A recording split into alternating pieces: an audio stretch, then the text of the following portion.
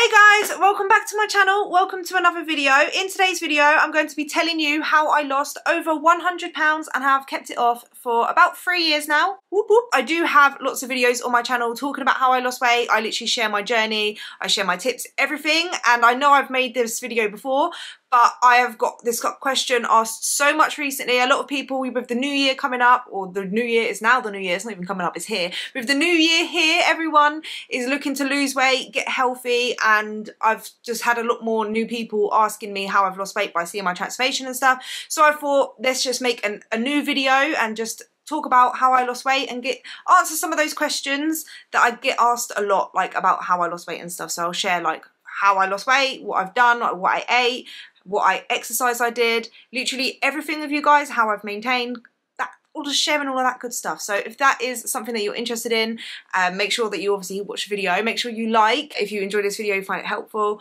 I really appreciate it. It helps the video out a lot. If you haven't already, consider subscribing and click that bell button and join the family here on YouTube. We are almost at 100k, guys. Almost at 100k. That is crazy. That is mind-blowing. Right? It's mind-blowing. Almost at that silver play button, guys. Give me the silver play button. I'm actually so excited for that. That'd be emotional times. But yeah, join the family here on YouTube. Click subscribe and the bell button so that you get a notification when I upload. I upload loads of videos to do with health, fitness, weight loss, my weight loss tips, what I eat in a day videos, my workouts, all of that fun stuff. And leave a comment down below with the arm emoji and show me that you're ready to get the gains, to lose weight, gain muscle, whatever your goals are. You're gonna smash it. So just leave an arm emoji. And yeah, let's just get on and I'll tell you how I lost weight. So anyway, in January 2020, I weighed 269 pounds. This is like right in the beginning of January, but by the end of December, I weighed 269 pounds. I had got to a point where I was morbidly obese. I'm 5'7", for anyone wondering. Get asked that a lot, 5'7", so that made me morbidly obese. And I was suffering with loads of health complications. Pretty sure I had high blood pressure. I had symptoms of high blood pressure. I had high blood pressure during my pregnancy and preeclampsia and stuff. So I definitely think I had high blood pressure. I was seeing stars, like getting dizzy. I was out of breath a lot. I would get swollen ankles just from like walking and stuff like that. Like I was getting heart palpitations, chest pain. I was very physically unhealthy, and mentally I was very low. I had really low confidence. I had low self-esteem. I felt rubbish about myself. I would never look at my body like in a full-length mirror. It would always be like up here, mirrors, this kind of mirror where I could just see my face. I just was really unhappy in myself, basically. So just long story short, I was very unhappy with myself, and I was suffering with depression and anxiety. Mental health was bad, and I just reached a point where I was like, do you know what, I need to lose weight. Like I can't do this anymore. It's either I carry on like this and I won't be happy and I'll carry on gaining weight, because it's continuously gaining weight every year. So I just got to a point, I went out for a night out for my best friend's birthday and I bought this top and stuff, and I just felt rubbish on the night out. I was just like, do you know what, I'm done. Like I need to actually lose weight. I need to start loving myself. And I started by loving myself from day one. I was like, I know I'm not happy in my body, but my body has done so much for me. It's carried 2 beautiful children. And it's got me to this point. It's keeping me alive, right? It's doing its best, and I need to treat my body how it deserves to be treated. I need to start loving myself and caring for myself, and that means losing weight to be healthy, not only for myself but for my kids as well. So what I did, how I lost the weight, was I downloaded MyFitnessPal. It's a calorie tracking app. If you don't know how to use MyFitnessPal, don't worry guys, I've got you sorted. I've made a tutorial on my channel called MyFitnessPal tutorial, and I'll show you exactly how to use MyFitnessPal and how to track your calories on there. So I downloaded MyFitnessPal. I put all my information in there, which gave me 1,800 calories. And I'm only saying this because this is what I did, but I genuinely don't recommend to go off the calories off MyFitnessPal. Obviously, I know better now than what I did then. So I would recommend to do, like, go on tdeecalculator.net, which is a calorie tracking, calorie estimator app thing, and you put all your details in and it will give you an estimate of the amount of calories that you should have, and then obviously that's just an estimate, and then you would have to like track your calories and see whether you lose weight. If you lose weight and you're losing like 1 to 2 pounds a week, then that's great, then you stick on that. Or if you don't lose weight, then you need to reduce some calories, like try reducing it by 100, 200 calories, and keep doing that until you eventually lose 1 to 2 pounds a week. Or if you start gaining weight, then that's way too much, you know what I mean? It's just an estimate. It's just a good way to start out. Another better way of doing it is if you track what you're eating normally and try not to change anything for like a week, and then you get an estimate of how much you're currently eating, and then you'll just reduce that by like 200 calories, 250, and then you'll lose weight. Do you know what I mean? And like the smallest deficit is the best. Started by tracking my calories, and I went to 1,800 calories, which was a massive deficit for me because obviously I was eating loads of food before. So I did lose weight very, very quickly. On my first week, I lost 9 pounds, and then it went down to 4 pounds, and then I was losing like 3 pounds and then 2 pounds. Over the course of the 14 months where I lost 120 pounds, it averaged out to about 2.5 pounds a week I lost on average consistently. So that's not bad, especially the bigger you are, the more weight you can lose. So that's how I started. I literally just started by tracking my calories, like literally put everything I ate, I input into my MyFitnessPal. And for breakfast, I was having oatmeal in the morning and adding fruits. And as I got into my weight loss journey and into tracking food and stuff, I started to make better choices, because when I first started, like the first couple of days, I think I was trying to eat muesli or granola, and like I was started to weigh it out, and I see how much calories it was for like a smaller portion, and then with oats you can get a lot more. So I chose oats over that, and I would add fruits to it as well, because fruits are very low calorie and high volume, so you can get quite a lot for a small amount of calories. So I was adding fruits to my breakfast and stuff, because that was allowing me to eat more volume of food and feel more full and satisfied. Because when you start tracking your calories and you see how much calories are in things and only a small amount of calories you get per portion size, especially when you don't understand portion sizes in the first place, and you actually start weighing out the recommended portion sizes, they're so small. So I learned to fill out my meals with lots of fruits and lots of veggies. I did actually make a Instagram account as like my own weight loss diary. So I made my weight loss account, put my pictures up on there as well, and then I started actually posting my meals on there, just to kind of, it was just like a little diary. It just kept me kind of motivated, something to do while I was like losing weight and stuff. So I will actually go quickly on and just have a look at the meals, just because like this is something I get asked all the time. It's like, yeah, you show what you eat now, but what did you eat while she was losing weight? And it's pretty much the same, but I just want to double check and go on my old Instagram and just have a look at the foods that I used to eat, because just for this information. So yeah, when I did start showing my food on Instagram, there was like my oats. It's one sachet of oats so simple, 120 milliliters of almond milk, banana, sweetener, peanut butter, chia seeds, and in total calories 306. So like they're the ideas of like breakfast I would have. Here's like a bagel for lunch, and it had a bagel slice, butter, turkey bacon mashers, eggs, sprayed and fried like coconut oil on a pear, which was 441. So that was like, I guess that was what, lunch, yeah. For dinner, so I'd have my chicken, rice and peas. How many calories, and I put like my calories on there. So if you're not already, if you wanted to kind of see what I was eating when I was in my weight loss, like right in the beginning of my weight loss, I definitely recommend to go and have a look at my old Instagram. So that was LouisesJourneyxo. Obviously my Instagram now is LouisesJourney 2.0xo.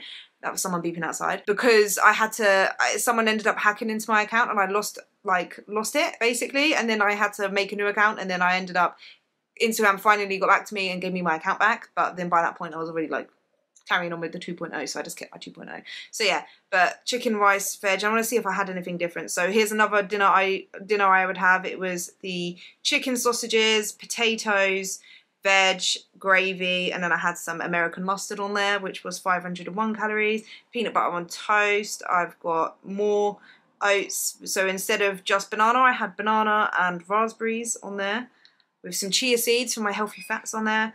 And then like salmon salad, chicken, rice, veg. Dinner was pasta bolognese, 481 calories. And see here, like I would have a bagel with my banana, peanut butter and banana with cinnamon on there. And then I would have yogurt and fruit on the side to kind of make it more volume, to fill me up. So yeah, foods like that. And then like obviously I was still having like a chocolate cake here and there. So I was eating all foods in moderation. I weren't stopping myself from having any of that. I also had like Kinder Bueno. Like I was just making sure that I was fitting it all within my calories, eating everything in moderation. And then I had like jacket potato with salad. I had 4 eggs. So this is like a scrambled egg kind of thing with eggs, pepper, spinach, and then a hot pepper sauce. So these are the kind of foods anyway. If you wanted to go and see all of the food, because obviously I'm not going to show you all here because we'll just be here forever just going through the food I ate, but they're kind of like the meals that I was eating right in the beginning-ish time of my journey. So that was kind of what I was eating. Obviously if you want to see what I eat now, you can have a look at my what I eat in a day videos. I post them quite a lot. But yeah, so they're kind of the foods I was eating, making sure that I was eating everything in moderation. When I did first start to lose weight, I did cut out having chocolates and all of those kind of foods for like the first couple of weeks, just to kind of get me into it. Like I didn't really want to eat that right in the beginning, but I knew that I was going to eat it in moderation, but I just wanted to kind of get focused on what I was eating. After like a few weeks, I did start to incorporate chocolate and like other kind of foods like that in moderation. So like it wouldn't be every day, even like once. It would just be when I really felt for it, and I would just make sure that I was tracking it in with my calories and making sure that I was eating big meals throughout the day as well. So I wasn't just like not eating to save calories for loads of chocolate. I was making sure that I was eating my meals, and if I had extra calories, I would have a chocolate bar and fit it with my calories. So that's kind of how I was doing it that way. And as for like meal prep and stuff, I never meal prepped my meals, but I did have an idea of what I was going to eat the next day. So I always like to think of like, you plan to fail. If you fail to plan, you plan to fail. So that's how I approached my weight loss. So in regards to food as well. So I made sure that the night before, or the day before, I kind of had an idea what I was going to eat for like at least the next day or the next couple of days. So I wasn't like stuck like, okay, I have to eat this and I've prepped the meals and they're there and I have to eat it. But I would go for a food shop. It's like what I do now. I go for a food shop and I have the foods in the house, so I know kind of like what I'm going to have. So I knew I was going to have oats in the morning. I made sure that I had different kind of fruits in the house so that I could change up the fruits if I wanted to. I eventually started having like French toast and other breakfasts and stuff, so I would be like, oh, I know I've got those in the house, so if I woke up in the morning I'd be like, okay, do I want that or do I want that, and I'll choose. Same with like lunch and stuff, so I'd make sure I had like a few stuff in the house that I know, and then I'll be like, okay, I feel like I want this tomorrow. So I would just have an idea, so I've got the foods in the house already, and I don't have to like try to go through the cupboards and think of what to make when I'm really hungry, because then that's like, you're more likely to just grab something quick and eat that and then end up overeating. So I just made sure I had plans like that, but I've never meal prepped apart from when I was doing my prep for my bikini competition. When I did first start my journey as well, what I did was I joined the gym and I would drop my kids off to school and then I would drive to the gym, which is like literally down the road. And what I started with was an incline walk on the treadmill. I did 20 minutes, I think it was like 20 or 30 minutes. And I would incline it all the way to the top, and I would walk as much as I could at a full incline until I would die. Like I would be like couldn't do it anymore, and then I would decline it, but I would carry on walking, but I would decline it, catch my breath, rest, like try to get back, and then I would like incline it all the way to the top again, and then walk for a few minutes. And that's all I did. I did that for the 20 minutes, and as like much as I could until it was finished, and then I went home. That was my exercise. It literally killed me off. I was dead, right? That's how unfit I was. I was just like, ugh. The more I went and I was doing it, the better my health and fitness was getting. So I was able to walk on the incline for a little bit longer each time, and then and it was making me feel so good in myself. Like I literally felt so like, obviously the first couple of times like my chest was hurting, I was wheezing, I was like had headaches and everything. Like first couple of weeks of losing weight I was suffering with migraines and like headaches and all of this kind of stuff. I think it was just my body like getting rid of everything. I don't know. I don't know if there's a scientific explanation for like why I was like that, but like I felt like I was coming down with like the flu almost first couple of weeks, but obviously I pushed through that, and then I just started feeling so good in myself, and like I could walk on the incline eventually for 20 minutes straight, like full incline straight. And then I eventually added in the elliptical, which is a cross trainer, that one, you can like that. And I did that, and at first I did that, I could only do it for like 2 minutes, and then I eventually got to 5 minutes, and I remember I was so happy when I reached 10 minutes, and then I eventually did 20 minutes, so I did 20 minutes incline walk, and then 20 minutes on the elliptical eventually, but it was just like progressive overload, and this is after like over a few months of like increasing my fitness basically. And then lockdown happened, because this is 2020, and I obviously had to stop going to the gym. I tried doing like exercises in the park. Like I remember I was like trying to do like walking lunges and like little jogging, little sprints. Like I was trying to make little circuits for myself to try and just get some kind of exercise in. And I was doing like some workouts on the app, because Pure Gym have like their app and they have like home workouts. So I was trying to get some home workouts in. I wasn't doing it a lot like or every day, but it was like every other day I was trying to get that in. And then I got a Fitbit and I started getting my steps in and just trying to increase my steps. My first goal was 6,000 steps a day, because I was very inactive. Even at that point, when I had the Fitbit on, I noticed I was only getting like 3,000-4,000 steps a day. So then I increased it to 6,000, and then I eventually increased that to 8,000, and then eventually increased that to 10,000. And then now it's like I get roughly around like 12 to 16,000 steps a day. When lockdown lifted a little bit and you could go and exercise in groups, I joined Pete's boot camp, and I was doing that like once a week, as well as like trying to get my steps in and stuff, and trying to get some home workouts in.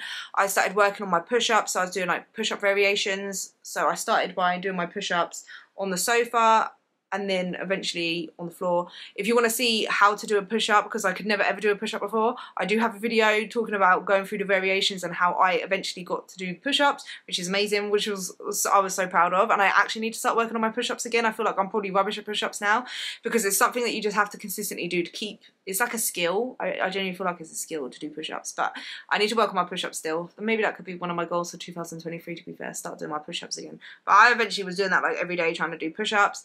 And then I started weightlifting. I started by weightlifting 3 times a week. I did full body, so I did a full body on Monday, Wednesday and Friday, and I hired Pete to do that for me. So he taught me the form, he took me into the weights room, showed me how to lift weights basically, and created my workout program for me. And I did full body 3 times a week all the way, how long did I do that for? Basically for the rest of the year. So I started that in July, I'm pretty sure July 2020, July or August time, and then I carried that on all the way till December or even January 2020 to 2021, that part. And then they did lockdown again and they closed the gyms, so then I was trying to work out from home. I got weights and stuff at home, so that's just basically what I was doing, like just trying to, anytime like things like that got in the way, then I was just trying to do it at home. And then I remember I got the pull-up bar and I fell and I hit my coccyx and I messed up my back and I couldn't exercise for a long time, so I just focused on walking and stretching, and then eventually built myself back up when I eventually could after a good few months. And then when the gyms opened up in, I think it's like April time, I went back to the gym, and then I was just doing movements, like doing the weights at the gym but like on the machines, and just trying to work around my back injury until I eventually started being able to weight train properly again. I decided to do my first ever bikini competition. So this was after maintaining for over about a year. I decided I wanted to compete in my first ever bikini competition. So I started a weight training program with Pete where I went weight training. I did eventually go from the 3 days a week to 4 days. So I did upper body, lower body, upper body, lower body. That was more when I was going back to the gym and just kind of doing it myself. Like just when I had my back injury, I wasn't like following a proper program. I was just going in and doing what I wanted to do. And then when I decided I wanted to compete, Pete put me on a weight training program where I can't remember exactly what we did now, but it was going 5 days a week, so Monday to Friday. And I'm pretty sure we started with upper lower body splits, and then we eventually went to breaking up the muscle groups and doing that kind of workout, like training program. And then yeah, so then I went on a slight little bulk, put on a little bit of body fat to gain more muscle. I started my prep, my bikini prep in January 2021, no 2022, because that was 2021, 2022, January 2022 I started my bikini prep.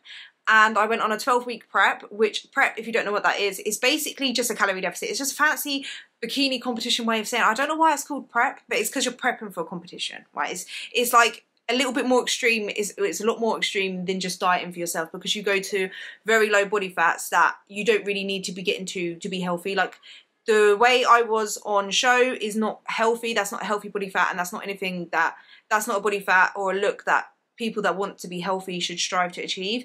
So I guess that's why, because it's different. It is different, and it was a lot more stricter, and I couldn't eat everything in moderation really. I did for quite a few weeks, especially in the beginning of prep, I could be a lot more flexible, but as you get closer to the show, you have to become a lot more strict, and the calories get dropped quite low, and you just you don't want to mess it up. You want to bring your best, so you have to like be very, very strict, and it's very hard mentally. But I enjoyed it. I enjoyed prep, and it gave me a lot of mental strength, and it showed me that I'm capable of so much. So I did learn so much throughout prep. And yeah, so I went on a 12-week prep, and I competed in my first ever bikini competition in April, and I won the transformation category, which was amazing. Then I gained a little bit, had to reverse diet and gained body fat back. I've just been in like a muscle building phase, as they say, off season. Do you know what I mean? Off season. Sound fancy, sound like I'm a popular bikini competitor. But I do have plans to compete again in November 2023, so this year November I'm competing again. I have booked a consultation for my bikini, guys. Oh, I'm so excited. I'm so excited to share that kind of journey with you. But that's basically what I've been doing. I have got a video on my channel showing what I looked like at various stages of my weight loss, so how long it took to lose the body fat. So I will try and leave that link down below. If I haven't left it linked, can you please remind me, because I always forget. And then I also have another video basically showing how how long it took to build muscle. And in both of these videos I show pictures every month or every week, or all of these progress pictures I show, just to give you a more realistic idea of what it looks like when you are losing weight and how long it can kind of take. And that's with me being very consistent and just carrying on, do you know what I mean, and not like really having any major setbacks. So a lot of questions I get asked as well before I finish this video is, did I ever have a weight loss plateau? Which I guess I did a little bit. So about 7 months into my journey, I noticed my weight loss slowed down a lot, and I was only losing 1 pound every other week, and I still had quite a lot of weight I wanted to lose. So I decreased my calories a little bit and I moved more, so I increased my steps, and that just basically got me out of the plateau. But it's not a plateau because it's not like I was stuck and I weren't losing weight, but just when I noticed that my weight loss was slowing down, I just kind of picked things up a little bit. Because when you are losing body fat, so when you are quite like big, say, the amount of calories that your body burns is a lot more because you're just bigger. You take more energy to keep alive, basically, and move. So when you lose weight, you're in a smaller body, your body doesn't need as much calories. So you will eventually have to decrease the amount of calories you're eating.